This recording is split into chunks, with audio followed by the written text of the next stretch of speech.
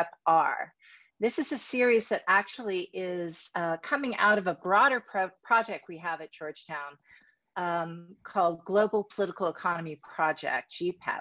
It's a new initiative based at Georgetown, run by myself and Professor Abe Newman, where we're seeking to recast the study of political economy, particularly thinking through how globalization has transformed the world around us, the politics of that world, and all the different ways in which everyday lives of all of us are being transformed in that. It is supported by the Open Society Foundation's Economic Justice Program. So today's event, we're very, very excited to have with us Alexandra Guisinger. Alexandra is an associate professor of political science at Temple University. Her scholarship broadly considers domestic and international reactions to countries' trade, capital, and exchange rate policy, so at the heart of international political economy. Her current research on public opinion and foreign policy focuses on how and when voters form opinions and when those opinions matter. In her book, American Opinion on Trade, which was published in 2017, she identifies previously overlooked sources of protectionist sentiment, such as gender and race-based employment concerns and race-based ideas about which groups deserve redistribution.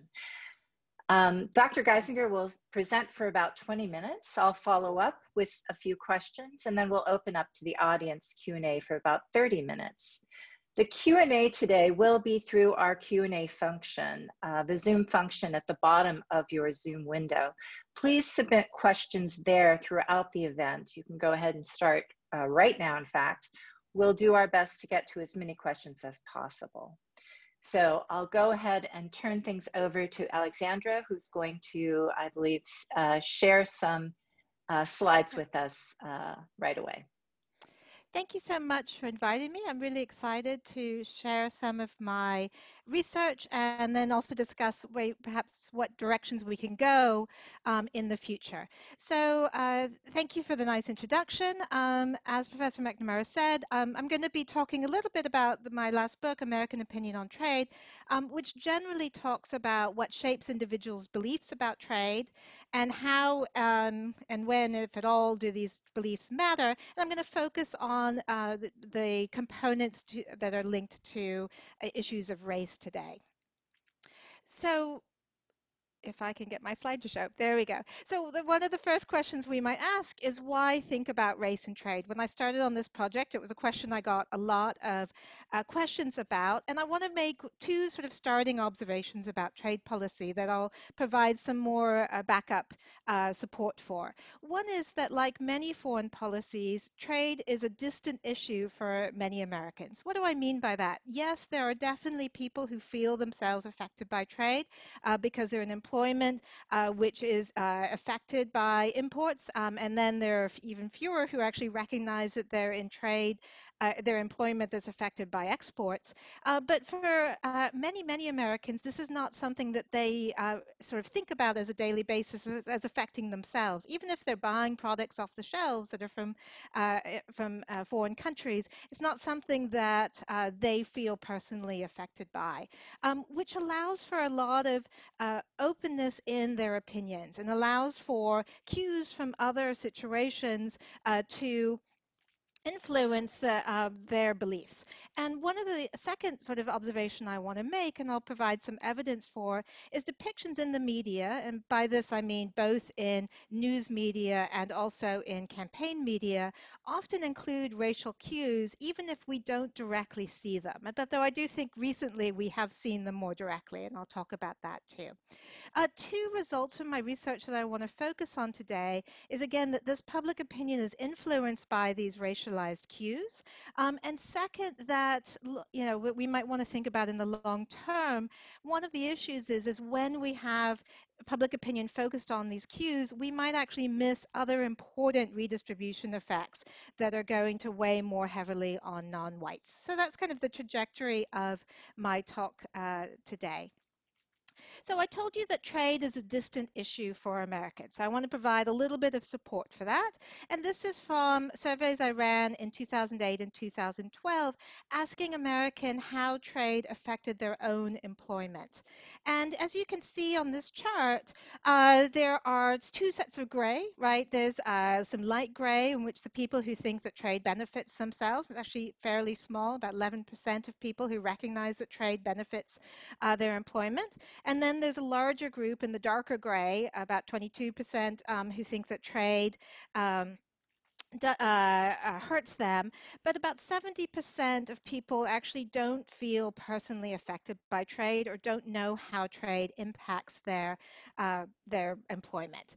Yet we can also see that Americans do believe that trade affects other people's employment very strongly. So not only are they less likely to say they're unsure about the effect of trade on other people's employment, but it's also overwhelmingly negative.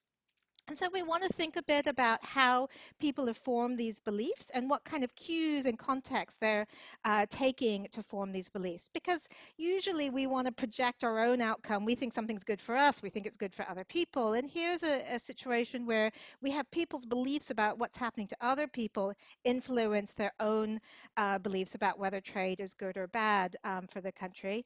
And the other thing is who's going to be depicted, how our trading relations are going to be depicted is really going to matter then. If there's a lot of uncertainty about themselves, but they're trying to gather information to understand how it's affecting the country. So one of the things that I'm sort of interested in my book is how campaigns and the news media disproportionately discuss Chinese trade. Now, I'm not going to claim that Chinese trade and the entrance of China into the WTO hasn't dramatically shifted patterns of trade in this country and around the world. However, it's also true that our main trading partner, to Canada, has been our main trading partner up until very recently.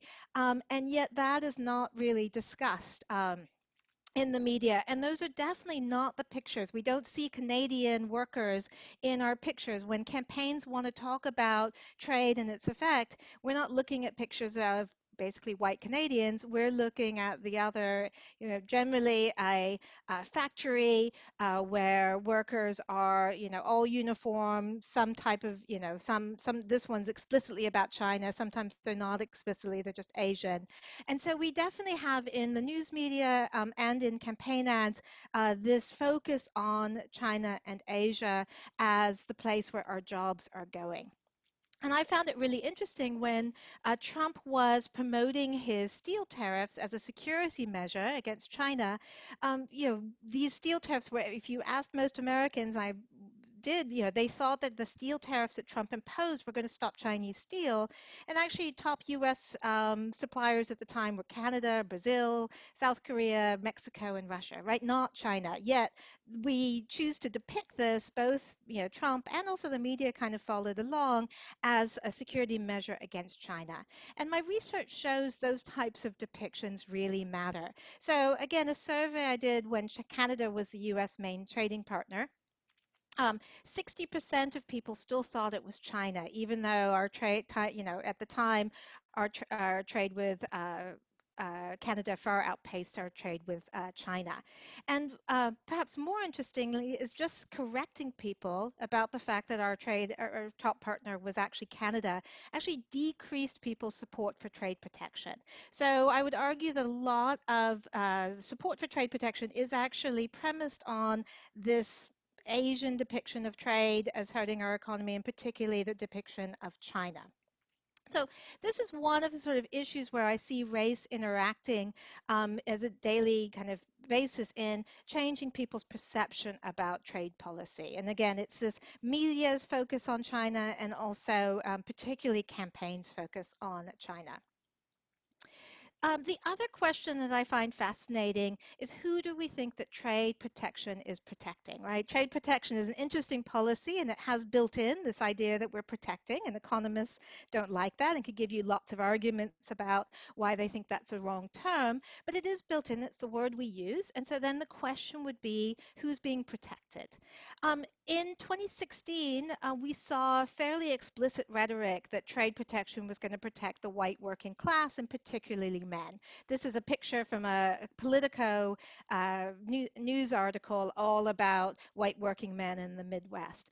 But what I was arguing much earlier than the 2016 campaign, and what I had to sort of prove to people, is that this is nothing new. This depiction of trade protection as helping white male workers is actually something that's been going on a lot. So earlier in my work, I wanted to kind of think about who the face of trade protection was, who we think we're protecting when we protect people from trade. And to do that, I looked at way too many ads, and I had my research assistants look at too many ads. And so I found 385, basically all trade-related ads from a wonderful archive at the University of Wisconsin that has congressional, gubernatorial, and presidential television ads between 2000 and 2008. And then I added to that 146 identified trade-related ads from Public Citizen to give me data from 2012. And I used two independent coders who had to go through these pictures, and they discovered that this man is the face of trade protection. And, you know, to give you some more sort of data other than that guy, in general, there was a white to black worker ratio of about 9 to 1 over, they've switched a little bit in 2008. And what's sort of also interesting is depending on the campaign year, about 55 to 68% of ads were white only. There were no workers that were not, the Maya coders did not identify as white in the pictures. So we have a really strong depiction of when we put in protection, it's going to help this type of worker. I could also go a little bit into the types of industries that are chosen. The types of industries also tend to be industries which disproportionately hire white workers. So both kind of the depiction of the workers and also the industries, typically steel are shown, tend to have a disproportionate number of white workers. So one of the questions people often have is, fine, you did this coding, right? You showed me convincingly that this they tends to show white workers. Why would that matter, right? They're majority of whites. There are lots of in the ads. That's very standard. And I think the important thing to think about again is that trade is a redistributive policy. When we put in trade protection, it benefits some people's jobs over other people's jobs. And so it's a form of government redistribution. We have other types of redistributive policies, namely welfare, and those types of redistributive policies have been depicted primarily in recent years as benefiting non-whites. And so we have a real difference here in two different redistributive policies and who's shown on the screen as benefiting. So I wanted to, sorry, this is the broader, I forgot, this is the broader picture of all the people that man was in. This is from Sal Pace for Congress. It's talking, as is interesting to my prior point, it's talking about how these men were denied a steel contract that went instead to China and built a bridge in Colorado with Chinese steel instead of steel from these people. So the question I had is, does this matter? We know from the welfare literature, it really matters who's presented as benefiting from welfare, and the switch of showing Appalachian whites as benefiting from welfare to showing what was sort of, you know, at the time was sort of welfare queens, urban welfare queens, African American women, really switched whites support for welfare. And I wanted to see if similarly this presentation of white workers in trade protection ads was also influencing people's support for trade protection. And so in an experiment that I ran in 2014, it was sort of a simple survey experiment where I created a newspaper article. In that newspaper article, I talked about trade in shutting down a factory and leading to increased unemployment. But I changed the depiction of who was affected. In one control version, I had no workers in the text, and I also just showed a factory. So it was just about how trade had closed down this factory. In a second condition, I showed a picture of two African American, or at least people that were coded as African American by multiple people in an unemployment line. And I also used a sort of statistically significant name that people recognize as being an African American name in general, Cedric Washington. And in the other condition, I showed white workers in an unemployment line with a more stereotypical white name, again, that was chosen off of economists produce these lists of Randy Snyder. And one of the things that I found in doing my research is when you showed the when you showed the African Americans versus the whites, we actually saw increase in people opposing new trade restrictions. So they were more likely to oppose trade protection when black faces were shown than when white faces were shown, and also they were less likely to support new trade restrictions when black faces were shown rather than white faces were shown. And so that actually it created a gulf, right? It created a real change in support for trade protection. And again, to kind of come back to this issue about why this might matter, we can see real different white support for redistribution via trade and then redistribution via welfare. And this was the point I was trying to make earlier, that we've seen American whites increasingly not support welfare because, again, it's increasingly depicted as going to non-whites. And yet with a second type of redistribution and trade protection, we see actually far more support for this. And so I argue that this depiction of who this policy is benefiting and who trade protection protects is really important for understanding white Americans' opinions about trade policy. So to sort of move back to the more general question about why should we think about this problem of race in trade policy? I think that, I want to make two general points that I'm happy to talk about more. We know that Americans are more anti-trade than many other similar OECD countries. And I think one of the interesting things that we have in the US is the focus on China, or previously to China, it was Japan, as our trading partners and as a threat to the US through trade. So trade is very much kind of depicted as threatening, and particularly with these non-white countries, right, not Canada. And I think that skews perceptions of trade in general and makes Americans more negative in general than they would be without these types of racialized depictions of our trading partners. I think for domestic politics, it's also important for reasons, some of which I've just talked about. One, it changes the choice of policies to deal with economic volatility. It's unquestioned that trade increases economic volatility, right? We like trade because it should increase our efficiency, it should allow us more opportunities for growth, but it also introduces more economic volatility. How do we deal with that, though, is a really interesting question. We could increase trade protection, and that's what President Trump has been promoting. But again, it shows that sort of is those types of policies tend to skew towards very particular industries that hire more whites in general.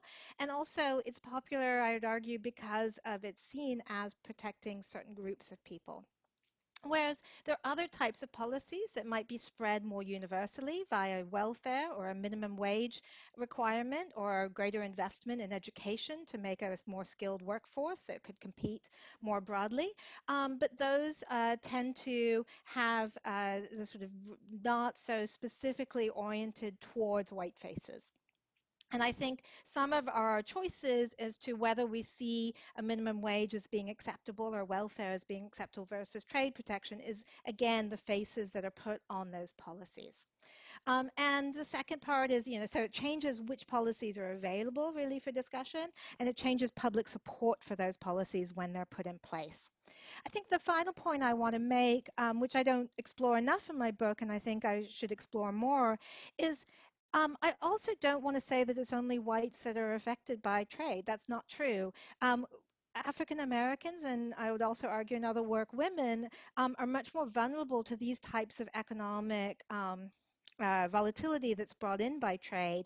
And by this focus on white working men, we ignore real concerns that these groups have because due to their economic vulnerability. And we ignore policies that might mitigate some of that volatility for them and make the globalized world a place that they can thrive in.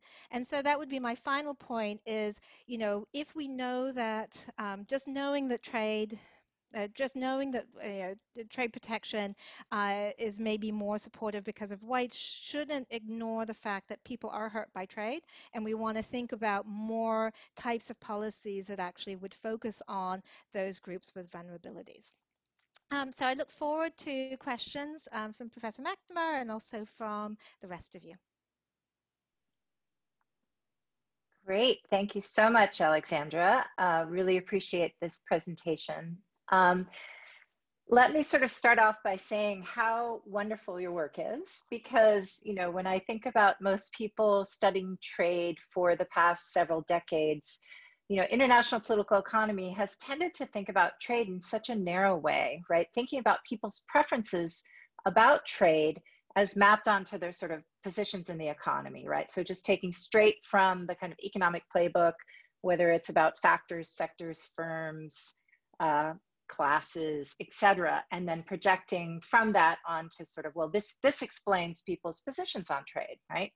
And what I think is so fantastic about your work is that it really situates, right, people as economic actors, but also as political actors, but also as social actors, right? That in fact, we respond to messages about trade, as you have beautifully shown in your experimental work, partly through this lens of identity and how we think about our own identities and how we think about other identities, and race being, something that you've shown very clearly as being incredibly important. So I would say that, is so refreshing and so wonderful to see. But it does beg a bunch of questions, right?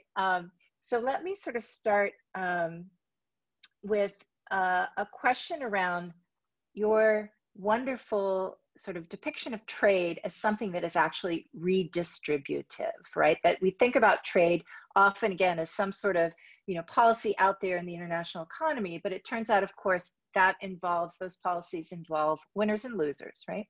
And you talk about how, in fact, this question of who benefits from trade and how we perceive who benefits from trade will matter a lot in terms of how we think about trade. And you obviously focus on race.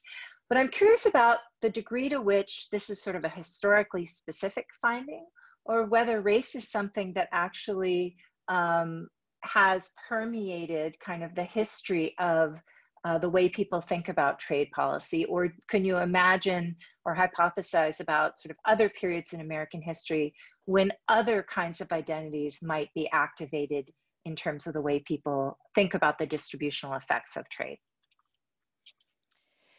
So it's a really interesting question. One of the issues is, I think, the most obvious time in which we have seen this is actually slavery, and then post-slavery with the use of Mexican workers to support farm labor, right? Because much of the American history has been is especially in the South and in Texas as well, we have seen exports that have been used that are when we talk about the strength of Southern exports, particularly before the Civil War or post independence to the Civil War, that is dependent on labor, right? And labor in the US was very scarce. And we know that there's a history of indentured servitude for the Europeans, right? But then there's slavery for the non-Europeans. And, you know, what is sort of fascinating to me is the extent to which we used and we sort of, I believe, developed even stronger racial beliefs because of the need to control workers, right? And to control workers to work in crop fields. And we can even see kind of early immigration policies about which workers would be allowed, the ability to identify those workers as ones that should be returned to Mexico after they cleared the labor.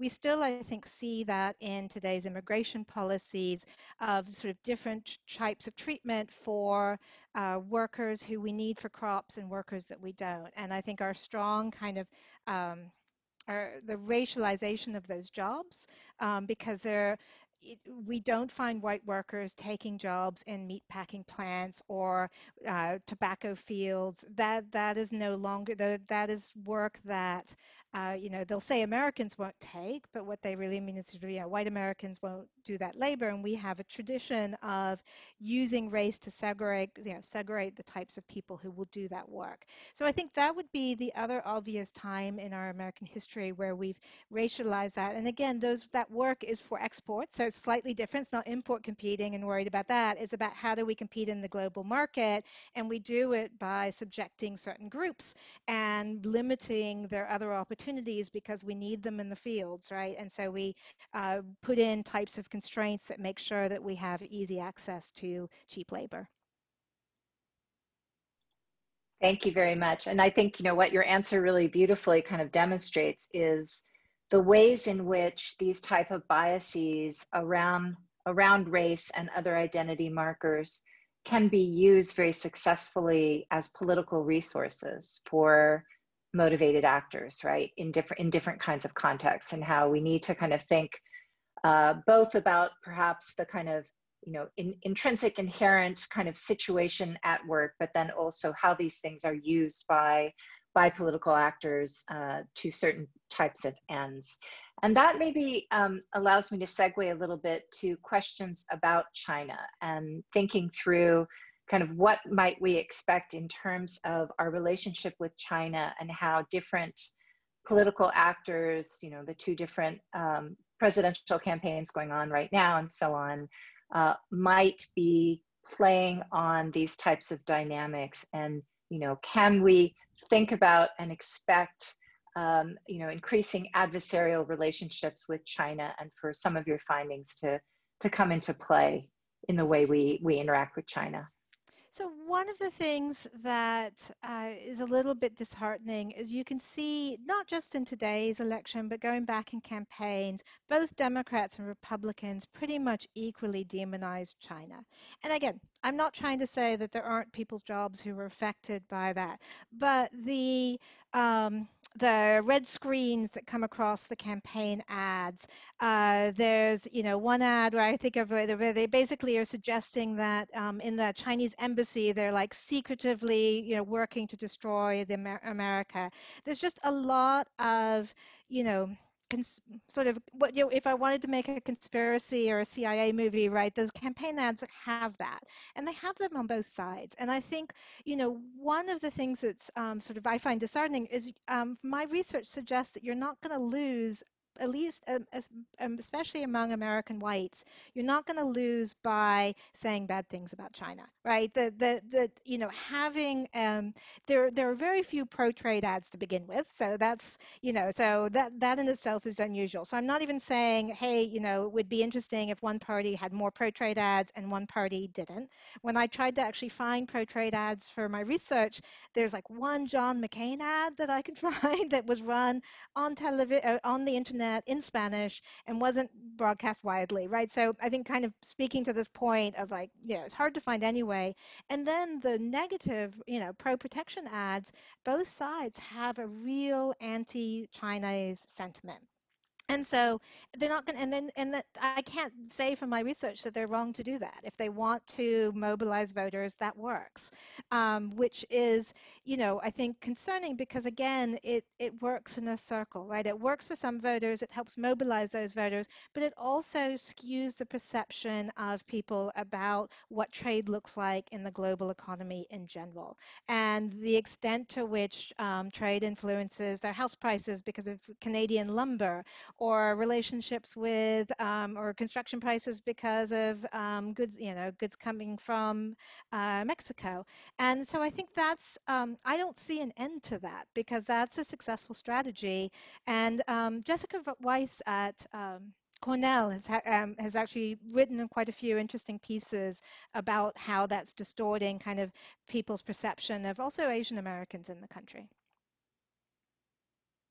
Fantastic. And I'm going to sneak in one more question before we go to the Q&A, and which I think sort of follows on a little bit maybe from your last comments, which is, your fascinating findings that presenting people with facts about, who we actually trade with, and in fact, Canada is our biggest trading partner, does actually decrease support for trade protection. I found very, very interesting, right? Because a lot of the kind of work we're seeing now is that sort of no matter what you tell people, it doesn't matter, we're in this alternative universe where nobody's going to sort of listen to facts. So was that a surprising finding for you, that in fact you would see a kind of robust reaction which shifted people's opinions about trade, that facts did seem to matter? So sadly, facts seem to matter when I was running this. So this is a 2017 book. Those experiments were run between 2000. My first data was 2006 up to 2006. No, 16 didn't get in there. It's 2014. So one of the things that maybe is outside of the purview of this on race is facts seem to matter a lot less. My more recent ones, I would actually expect that not to be as effective as it was.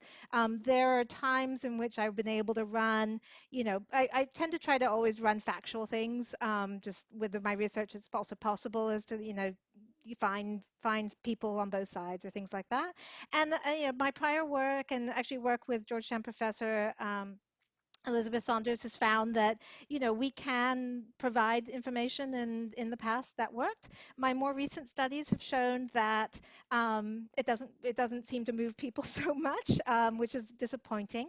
One thing I did recently run and I thought was really interesting, again, because of the negative perspective of China. Let me try to explain this. During the Trump campaign, he clearly ran on putting tariffs on China, right? He talked about 45% tariffs on China. China was brought up multiple times in his actually announcement speech. Almost no other Republican candidate spoke about trade at all, and they definitely weren't giving specific policies, where Trump actually spoke very specifically about these tariffs he was going to put on to China. And so when he went on his first trip to China, that would have been in October of 2017, I used that to run an experiment because I wanted to know what would happen, right? What would be the boost, I thought, at the time of him going through and following through. But actually, he came back from this trip rather than saying, he'd gone into the trip saying, I'm going to go there, I'm going to negotiate, I'm going to put these tariffs on them. And he came back saying, hey, good news. They're going to bring us more investment. No tariffs, more investment. Now, obviously, 6 months down the road, he's changed his mind, he's done different things. But in a very brief period in the fall of 2017, he came back and said, oh, look, they've given us investment. Our Chinese trading relationships are fantastic. And what I found was really, truly depressing.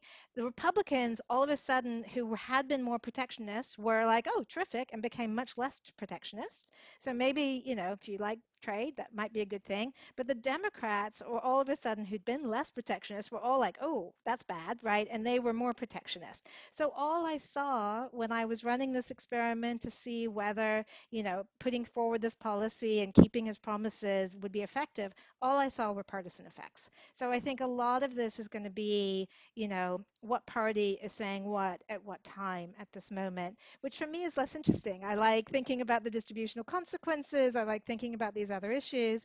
Um, And it took away some of those things that I enjoy about my research Right. because I don't really enjoy the partisanship. As an Yeah. IR scholar, I don't really get into the US partisanship issues as much as Mm. maybe my American counterparts do.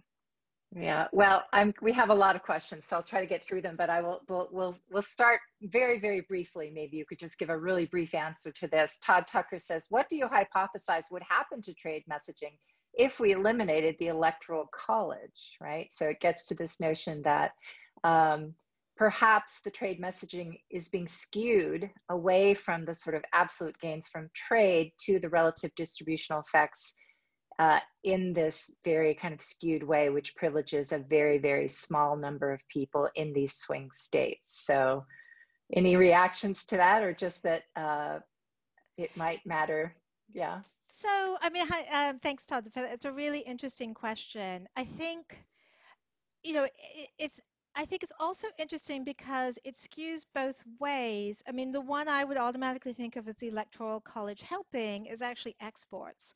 And, our farming industry exports and is one of the strongest exporting, is one of the strongest exporting industries in our country and is one of the greatest competitors in the global market. And I actually found fascinating the fact that Trump was able to carry those despite the fact that his policies threatened those electoral college votes, right? And some of that is, again, I think, due to this sort of the ability for him to tie race to trade, I think mitigated some of those farming states' concerns about, what the economic effect of trade war would be on them. In terms of the industry competing states like Florida or like Ohio, right, and Michigan or swing states, and also import competing states. Um, Whether the electoral college, I mean, they're also populous states, right, in Pennsylvania too.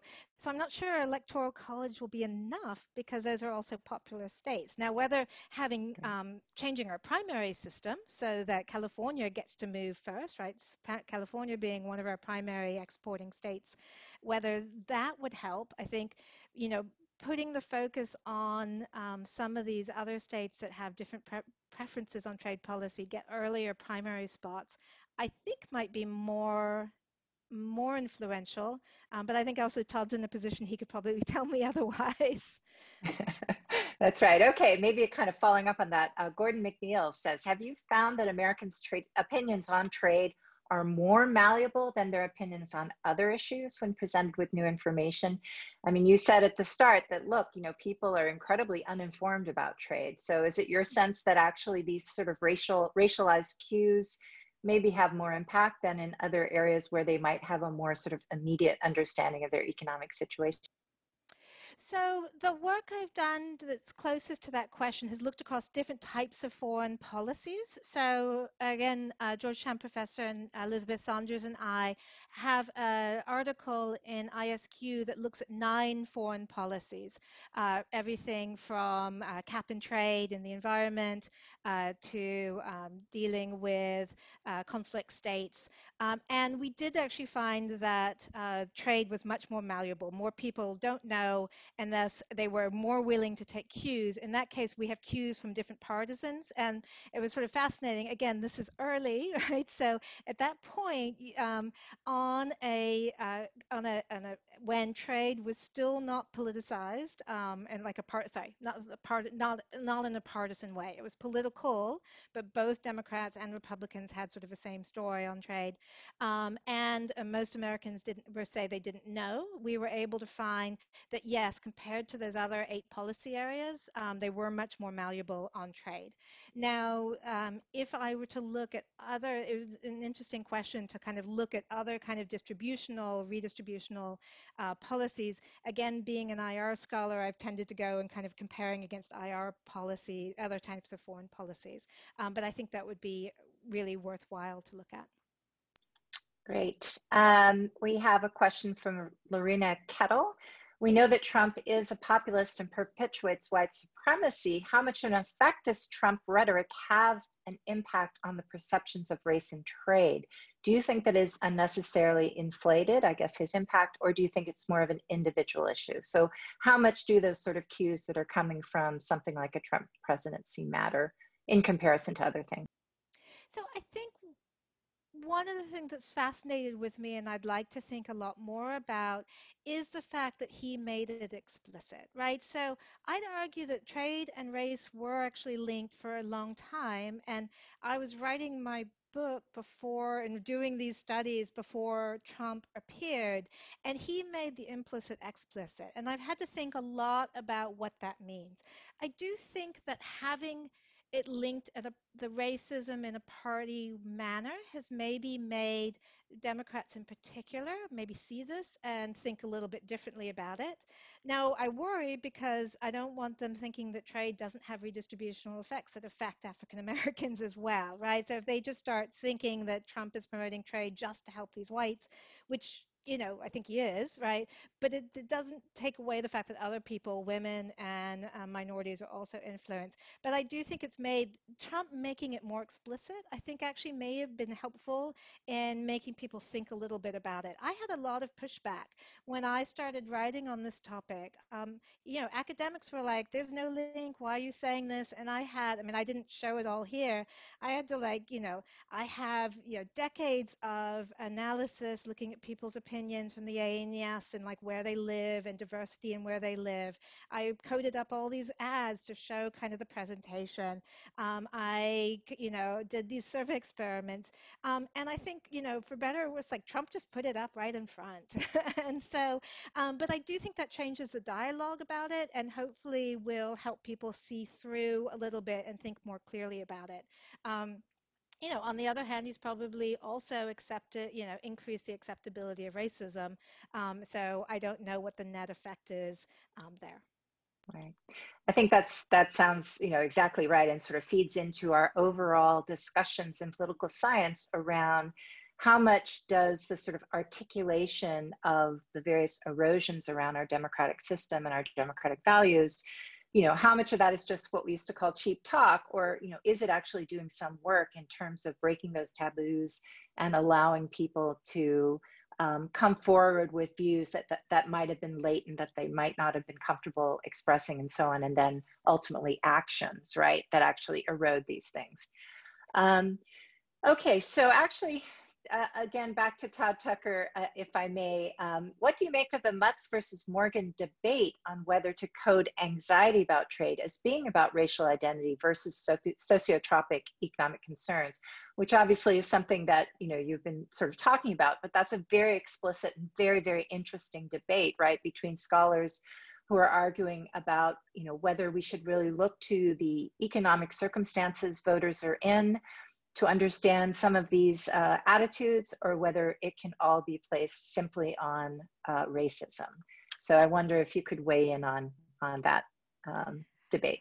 That's difficult because I think to some extent I think one of the things that we really need to move forward, and I think is hard to move forward, is again kind of deconstructing sociotropism into who we count in that group that is about us, right?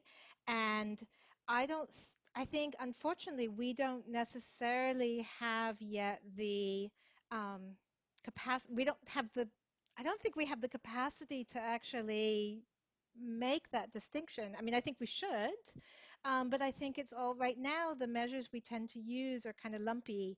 And so it's really hard to clearly parse out. And I think that that's not something that's a debate that there's a winning side on. I think that's a debate that shows that there just needs a lot more work done in actually parsing that out more is better. Sorry, is that No, I completely agree with you. It's a fascinating debate, but I feel like, and it's starting a debate. It's not actually answering the debate. So question from Neil Bilvin: has there been much analysis using CGE models and simulations to predict how trade policies and developments might affect various racial groups? And he very kindly in the Q&A specified CGE models refers to computable general equilibrium models. So I guess getting to the question of sort of how much can we really specify different racial groups, costs and benefits of different types of trade policies, looking at sort of more the material distributional consequences. No, I was actually having, well, not the CGE. I was actually having a conversation with a different co-author just the other day. We tend to be just, we still get stuck in kind of these inequality discussions.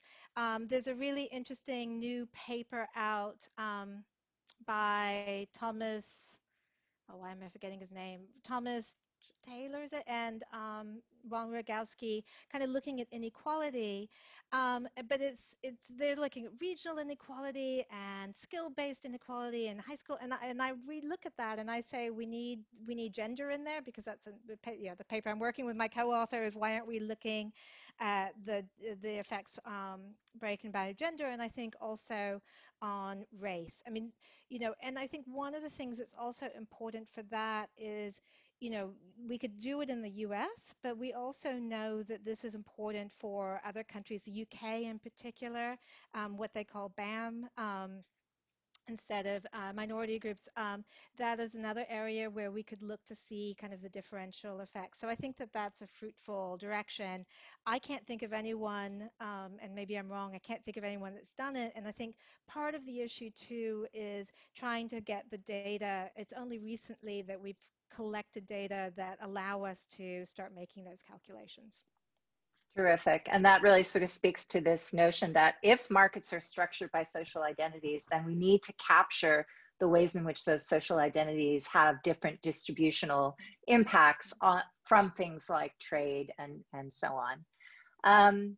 From Xiao Li, we have, how much does comparative advantage in trade play into the racialized Asian-focused narrative of trade losses?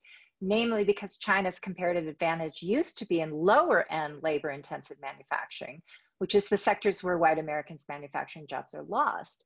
It also becomes an apparent target for the type of population politicians are aiming their rhetoric at. So as China moves up the kind of comparative advantage ladder, are we likely to sort of see different types of racial messaging about China? And have you seen that?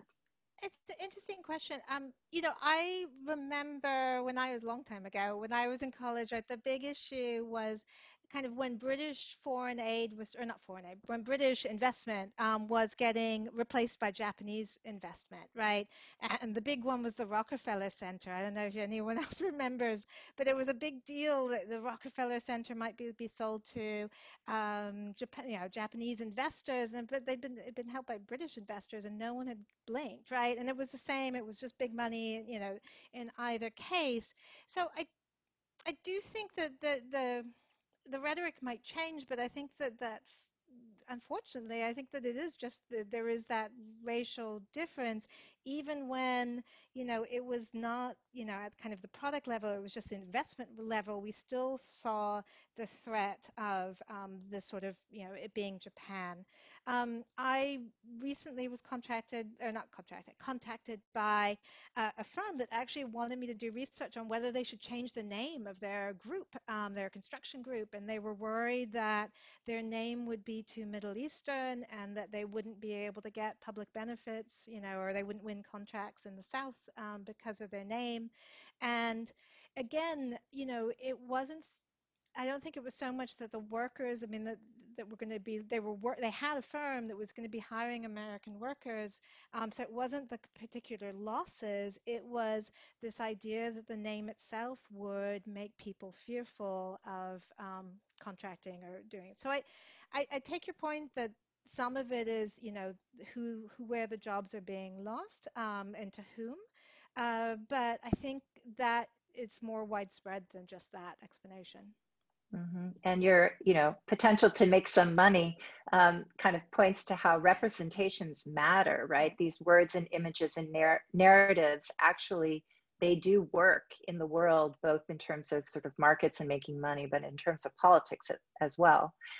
And I have my co-leader, Abe Newman, who would like to ask a question, actually. And I don't know, Abe, are you going to unmute I can yourself? just unmute Yes, there you myself. are. I am going to be Yay. the floating voice of oddness in this conversation. First of all, thanks again, Alexandra, for a great talk and such an amazing set of questions and topics to talk about. I was going to maybe ask you to comment on two different themes that I think are related to your work. One of them is about kind of, well, I'll just put under the banner of racism in the left. And what I'm thinking of here is that, you know, many of your pictures that you're putting up are what we would usually associate with union workers or union organized jobs that were traditionally, you know, held by white male workers. And so kind of just thinking about, you know, how does this conversation that you're having intersect with the role that left-oriented institutions also play? Because I think a lot of people are, you know, picking up on the Trump and China and those things, but I think that some of what you're identifying are these frames and how they're in many different places in society. And then the second point I wanted to just maybe see if you had any thoughts about are on the way race intersects with the community effects of trade. So a lot of research focuses on individuals. How are you? You know, is your job an import or export job? But I think more recent work has really been showing how the consequences of trade don't just affect the workers, the actual workers who are affected, but the communities and how those communities decline and how that could be, you know, thinking about racial disparities in those communities. So I'm thinking about kind of some of Adam Dean's recent work about military recruitment or opioid epidemics in these communities that have been affected by trade. And I'm just wondering if there's work out there about racial inequality or disparities that also happen in that similar pattern. So so I think that the racism in the left, and particularly in the unions, is, you know, a fascinating question. And I think, you know, also due to some of the early restrictions on who could be, you know, who the unions would allow in, you know, led to, we see kind of a bifurcation of where we see more white workers and more non-white workers. And you know, one of the fascinating things that in reading my book, was talking about the service unions and how the service unions tried to break off. And they did make their own union that hasn't really been as successful as I think that they wanted to. And one of the main platforms of that service union was that they didn't want to they didn't want a protectionist stance. And that service union is far more non-whites than sort of the traditional ACLU, CIO type, the unions under that framework. Um, and it was odd to see as trade as a primary platform, and they could do it, you know, in part just for the traditional reasons of the ACLU, CIO has both import competing and export oriented industries, you know, represented in there. So sometimes it can be tricky for them to take a direct stance on trade, whereas the service unions can, because it's primarily services that are not competing, but also that we get a different set of types of workers in terms of race distribution in those two unions. And so I think that but that's not a voice you hear very often, right? And so I think that even though service workers are now increasingly part of our economies, and again, probably represent more non-white workers than the traditional unions, that they don't historically have the power. They don't get listened to. You know, who do the news reporters call? It's generally not them. So I think that their voice is being minimized on a lot of these issues, and probably not allowing that representation to really influence policy as strongly as it possibly could. And again, the left probably has something to do with that. Here's a union that you don't hear so much, isn't being brought out on stage during conventions or things like that. In terms of the race and community effects on trade, you know, you said Adam Dean. I would have just actually, I would have punted and said you should read work by Adam Dean on that. I'm not going to have a good answer to that. He would have a better answer to that. I can't think of anything that I could obviously talk about for that. You know, one of the things that I do, one of the things in my book which is sort of, I find a little bit sad, is the more diverse the communities are, the stronger I find the effect of white support for trade protection is. So that, you know, where you have a community that's more diverse, that that exponential importance of having that white face on the trade protection becomes more and more important. And I think that suggests that those communities, even as the diversity increases, we still see really strong divisions, and, you know, who we count as us, and how we're going to try, what policies we're going to support because they support us versus them, are not just are not don't dissipate as we see greater mixing in a community. Excellent. Okay, we're coming to the end of our hour. Thank you very, very much, everyone who's submitted questions. I guess just one more sort of thing I wanted to throw out is, you know, thinking about the kind of broader trajectory of trade in the United States, that, you know, we had, you know, the opening up to global markets in the embedded liberalism way, sort of in the post-war era, where trade was something that was, you know, still relatively framed through kind of democratic mechanisms and a sense that it should be limited and should coincide with social stability and political stability. And then, you know, in the 1990s and onwards, you see trade kind of move out of democratic politics to the point where you have the WTO, you have free trade agreements, you have a whole kind of more neoliberal trade agenda that to some degree kind of drifts away, I would argue, from a kind of focus on democratic mechanisms that might allow for kind of trade to be situated within broader goals, you know, social stability, economic goals, and so on and so forth. So, you know, we might, I mean, I'm curious as to, and we're totally out of time, so this is completely unfair, but, you know, some of the sort of stuff that you're seeing, it strikes me, one can think about the complex interaction of that sort of, you know, those changes in sort of neoliberal economic programs and the rise of these more kind of racialized understandings of these interactions. So I'm not even going to let you respond to that, tragically. I'm just going to throw that out there. Let me say thank you so much to Alexandra. Really, this has been such a delight. There will be a recording of this event on the Mortara website, on the GPEP website, lives inside the Mortara website. Please check that out. The next talk in our series will be 2 weeks from now, Thursday, October 15th at noon. We'll have Robbie Shillman of Johns Hopkins, and he's going to talk about race, colonialism, and the global economy. So please go ahead and RSVP for that on the GPEP website to get the Zoom link. And with that, I will wish everyone a wonderful day. And thank you very, very much to everyone for coming and participating, and absolutely most of all to Alexandra for all of her wonderful insights.